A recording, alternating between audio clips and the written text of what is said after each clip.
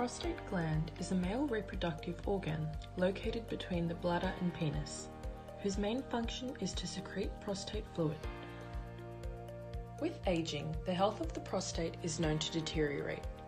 After the age of 60, more than 50% of men suffer from prostate growth known as benign prostatic hyperplasia. By the age of 70, the risk of suffering from benign prostatic hyperplasia increases to 90%. A growing prostate is also a sign of cancer. In Australia, 18,000 new cases of prostate cancer were diagnosed in 2018, with 3,500 prostate cancer-related deaths.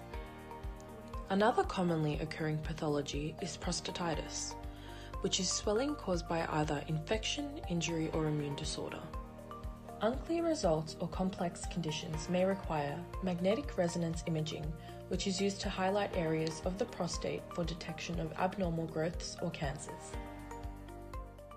A highly trained radiologist locates and evaluates a suspicious area by using several criteria, including appearance of the prostate and surrounding tissue, through detailed tissue contrast in 3 dimensions. Then we have other parameters we can look at with our new advanced techniques. And one of them is looking at cellular density or cellular packing. Obviously, this is a lower resolution image. However, you can see here that there's a very distinct dark area. The technique uses low-energy magnetic waves to produce multiple scans of the prostate. The 30 to 40-minute procedure combines the results of multiple scans, giving a clear, comprehensive image. Another approach is transrectal ultrasound, which can be used to guide biopsy.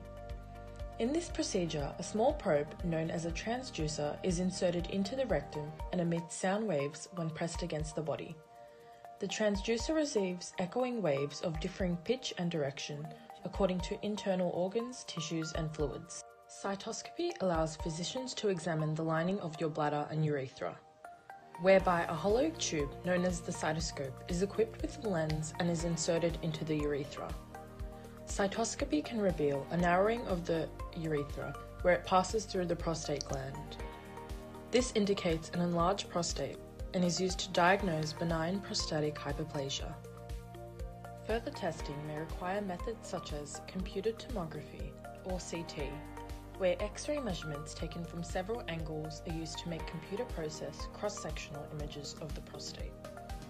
This provides an internal view of the prostate without having to bisect it. In some cases, a contrast dye is used to track if cancer has infiltrated other tissues. MRI has a low risk of ionizing radiation in comparison to other modalities. Risks associated with MRI include possible allergic reactions due to the injected contrast dyes. As the procedure relies on magnetic field and radio waves, MRI poses serious risks to patients with pacemakers as it may trigger changes in the settings leading to a malfunction. Transrectal examination, which is physically invasive, uses ultrasound waves and may cause increased temperature. These thermal energy changes may result in tissue necrosis and apoptosis, abnormal cell migration, altered gene expression, and membrane dysfunction.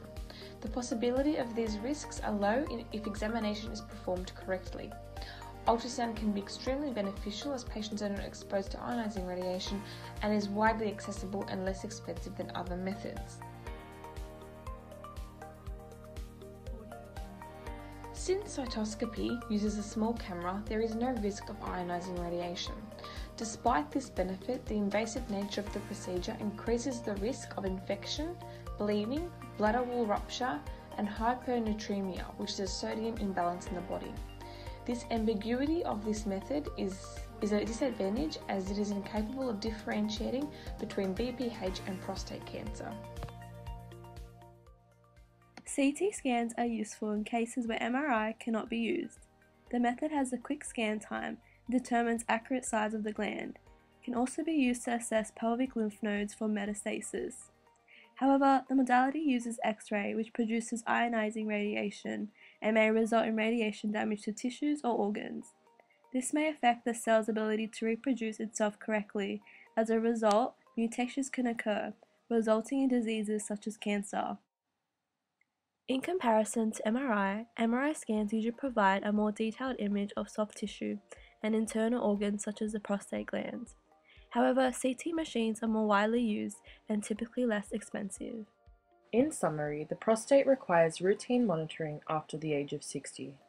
As age increases, the susceptibility of BPH, prostate cancer, and prostatitis is raised. Therefore, imaging modalities such as MRI, transrectal ultrasound, cytoscopy, and CT are extremely useful in diagnosis of prostate conditions. It is important to consider the benefits and risks of each diagnostic technique, such as associated costs, ionizing effects of radiation, patient comfort, and time consumed.